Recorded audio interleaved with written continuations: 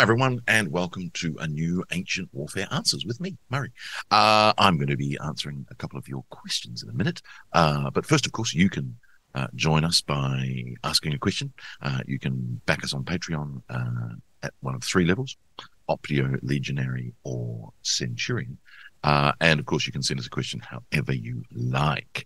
Now, today's question is... well, not a favorite, but certainly one that I enjoyed receiving, which is from Tony P. Can you tell us anything about the difference in style of combat when comparing late medieval pike versus ancient sarissa? Very exciting. For those of you that aren't excited, join me on the excitement tour, which is, of course, that the ancient sarissa is a Macedonian weapon, anything we're told between 10 cubits long to 17 cubits long. Most people today regard it as 14 to 15 cubits as being the average. Problem with that, of course, is what's a cubit? Cubit is the length of a forearm, but it varies from state to state, from city to city. So it's tricky in terms of working out exactly how long a cubit is. Roughly 45 centimeters is what we normally estimate it, but it changes. There are other things as well about a breadth of a palm and the width of a palm as well. So you'll hear in ancient sources things like cubit, palm, and that is problematic for us working out things because we like to be mathematically clear, and it's clear the sources weren't. They may have been to them if they were from Athens or from Corinth or from Thebes, but not for us, unfortunately. So that's the first issue, is how long was the sword? So how long was the sarissa? Long. There you go. But not so long that the ancient sources actually comment on it. There seems to have been a trend that the sarissa was getting, the hoplite spear, the dory, was getting longer in the 4th century BC after the Peloponnesian War. So it's not commented upon as being especially long, which is interesting in itself. But that's not the question, so I'll stay focused. So that was the first thing, is that you have this long sarissa-like pike, and what you find in the Macedonian manuals later is the depth of the Macedonian phalanx is 16 men, and they are organized into units of, I'm going to use the term syntagma and syntagmata because there are other terminologies. But the syntagma is 256 men, so it's 16 ranks of 16 men. And that then accordions out to the full phalanx, which is slightly more than 9,000 men. So within each taxace of the phalanx, you had 6 syntagma, and then within the phalanx itself, there was 6 taxace.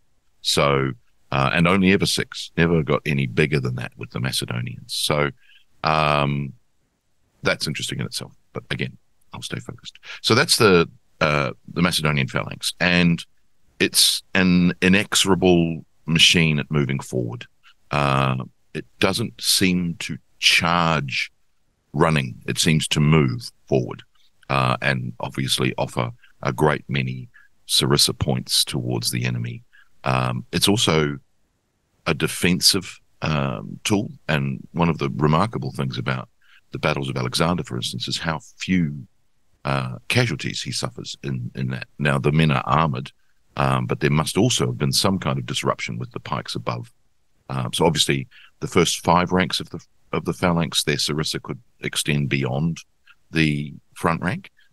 So you've got another 11 ranks of sarissas, which are presumably held vertical, or we think on a 45-degree angle to sort of create a hedgehog-like appearance. We don't know that for sure. The depictions we have of phalangites, which are very few, are all held underarm. They're held with 2 hands sort of beside the body. And that becomes important when comparing it to later phalanx warfare.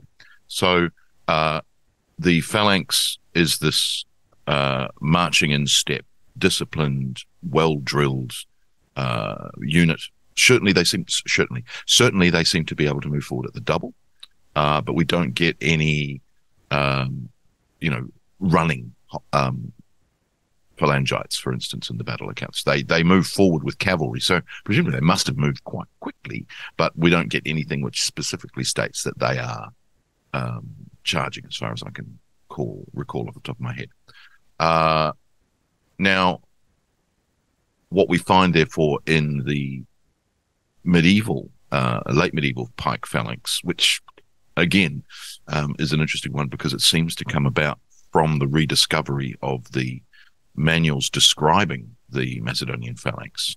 You've got translations of Aelian, and actually only Aelian, in the 1400s.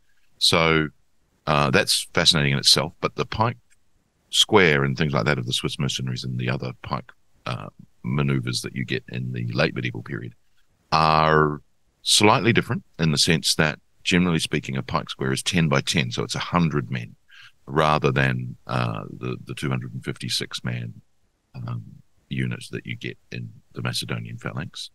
And they seem to hold their pikes.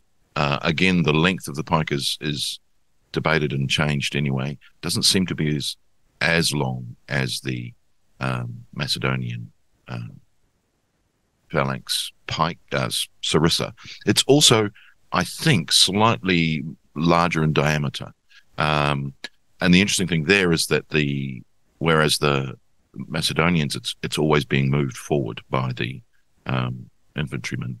What you find with the pike phalanx is that the front rank will kneel, and we don't have any evidence that that's happening in the Macedonian phalanx. And they would plant their pike in the ground, ready to receive a cavalry charge, which of course made them impregnable to cavalry charges, which was a great tool. And then, of course, there's also depictions of them using their pikes overarm, which we don't have for the Macedonian phalanx, although it seems logical that you might do that. That's a controversial thing to say.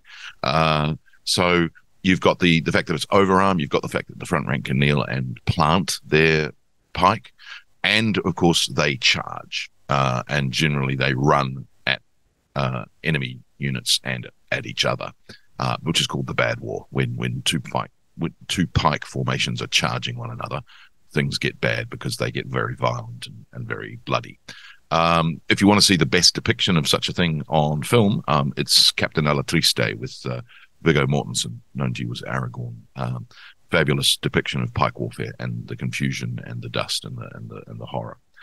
So that's the modern pike is a different weapon in that sense. Of course, it also becomes one where, when the musket starts to become predominant, because they were so slow rate of fire, had such a slow rate of fire, pike phalanxes are used to defend them. So there's a combination of musket and pike block to sort of work in tandem. Whereas in Macedonian warfare, the pike phalanx is it in the sense that it's the senior premier infantry formation. It does, of course, need its flanks being guarded by cavalry or other infantry, light infantry, peltasts, Cretan archers, hoplites even. Hypaspists, again, they're controversial. Are they hoplites or are they phalangites? We're not sure. So that's a really interesting sort of difference between the two types of warfare that you get in the late medieval period and the ancient period.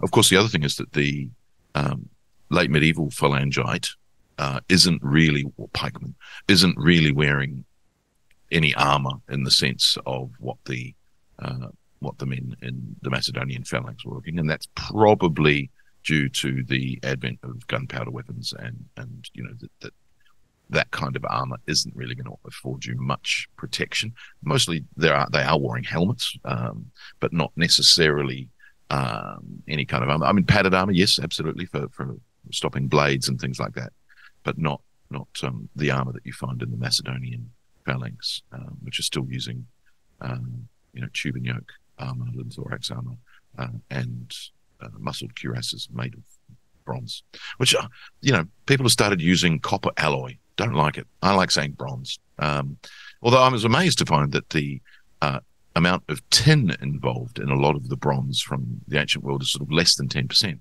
I'm not a metallurgist by any means, but that was quite surprising to find out that the amount of tin you needed was actually quite small in comparison to the amount of copper. Anyway, I digress. It's happened a lot in this answer.